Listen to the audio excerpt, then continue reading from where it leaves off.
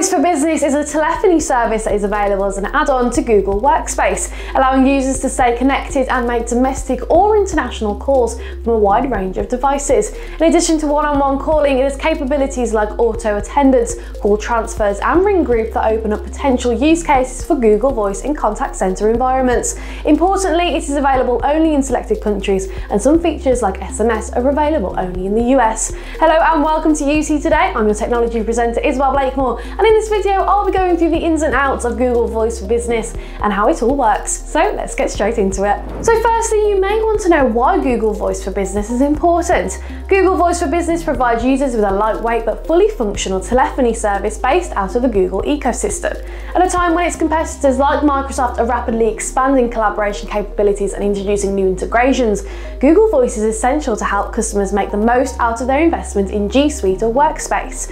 It should be noted that voice is an important channel for internal and external communication, with a large number of users turning to Office Suite applications for telephony. The 2020 State of Business Communication report found that 76% of business phone system users have an Office Suite application like Google Voice for this purpose. Therefore, Google Voice solves an important customer need. So how does Google Voice for Business work? Google Voice is a cloud-based telephony service that relies on Google Cloud Platform for its core infrastructure. When you sign up for Google Voice, the service will assign you a set of phone numbers, but you can also choose to migrate your existing numbers to a Google Voice plan. Keep that in mind, unlike Microsoft Teams calling, you cannot set up a Google Voice through a PSTN connection. All calls will be routed via Google's own cloud service. So here are the features you can expect with Google Voice for Business. The first one we have is call forwarding. You can set up call forwarding to a different number, and it supports business call forwarding as well.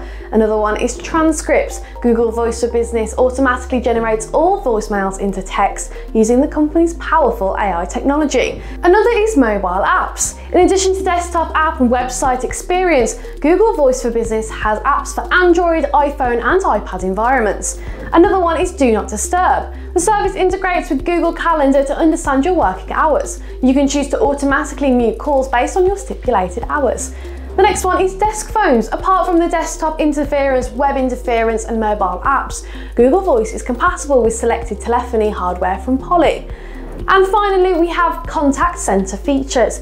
You can set up ring groups, auto attendance and call transfer workflows to run a contact center using Google Voice technology. Importantly, Google Voice for Business is highly scalable. You can add anywhere between 10 to unlimited users and make calls to unlimited locations. Currently, the service is available in 13 regions, but the list is constantly growing. You can use Google Voice on a number of operating system and browsers, including Chrome OS, Apple Mac, Microsoft Windows, Android and Apple iOS, as well as Chrome browser, Microsoft Edge, Mozilla Firefox and Safari. So when setting up Google Voice for Business, you can follow some simple steps to help set up Google Voice in your organizations from a computer by clicking on the link in the bio, which takes you straight over to the UC Today website article, which gives you the full guide on how to do it. So getting started. To get started with Google Voice for Business, you need to be a Google Workspace user. Once your Workspace account is in place, you can sign up for a voice account.